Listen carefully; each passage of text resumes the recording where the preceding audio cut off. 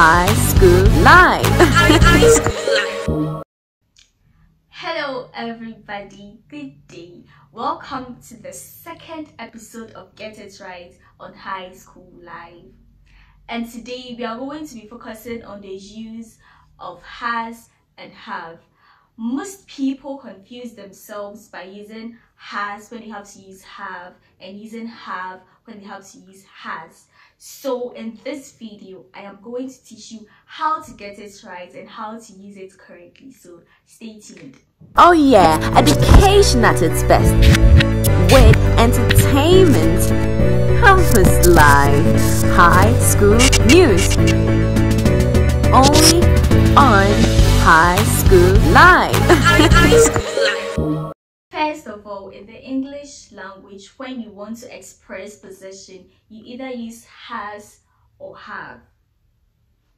Note that have is used with the first and second person pronouns, which are I, we, you. Have is used with the first and second person pronouns, which are I, we, you. So you say, I have a book, not I has a book. It doesn't even sound right. I have a book. We have been to America before. We have been to the town before. You have been there before, not you has been there before, not we has been to the town before. I hope this is okay. Yeah. And then has is used with a third person pronoun, which the third person pronouns are he, she, it.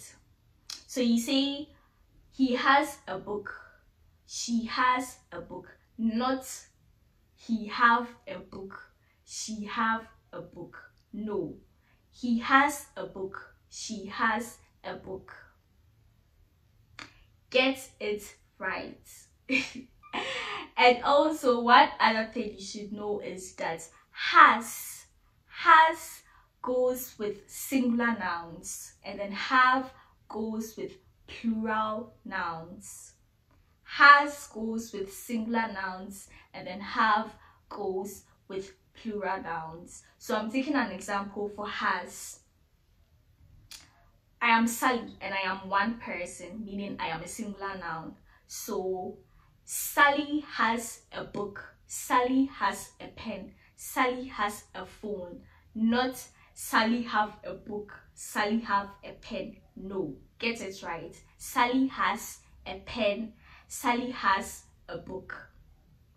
And then consider an example for have. Let's say Amma and Ikia have been there before, because we are dealing with plural nouns. They have been there before, not they has been there before. Get it right. Don't just say anything. Speak up and speak right. Well, this brings us to the end of today's episode. I hope you've had your fair share in this episode. Learn how to use your has and your have correctly without using them interchangeably. Thank you. Please don't forget to subscribe to this channel and then follow me on all my social media handles as well. My name is Sally. Till we meet in another episode, goodbye. Get it right. Speak up, speak right.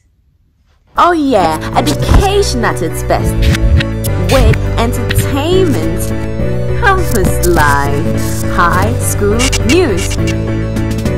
Only on High School Live.